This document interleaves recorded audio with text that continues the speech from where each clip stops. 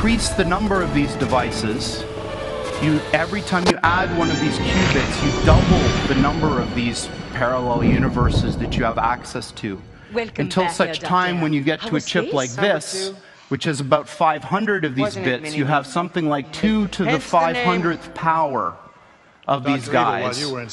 Like that, who is one of the big names in Silicon Valley. These people are unregulated for a reason. And there's also a reason you never hear about these people in the public eye. What do we hear about? We hear about nonsense. We hear about these celebrities, who's dating who. But you never hear about these psychopaths who are wielding this type of what they call technology. But these people are really servicing, or are really just acting out as mediums here, who are trying to summon and bring these things over. And they openly admit it. Listen to the things that he says. Nobody would ever understand what he's even saying. He's talking about little entities, little demons, talking about what's inside these chips. Do we ever think about what these things are? Like, here's a phone, here's just a little chip, and you're like, I don't know what this is, right? Then we don't even talk about electricity and frequencies, right?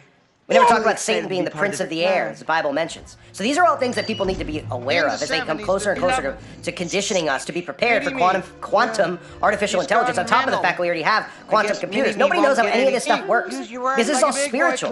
This stuff is being, and they laugh at it, they dismiss it. People will be like, listen to this guy, he thinks that like computers, technology has to do with spirits and demons, etc.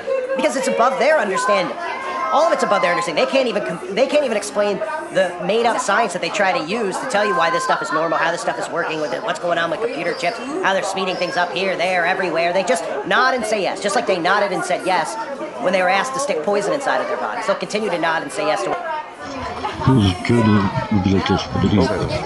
It is very difficult for people living in free countries to realize the severe pressures that our fellow Christians are enduring in many parts of the world.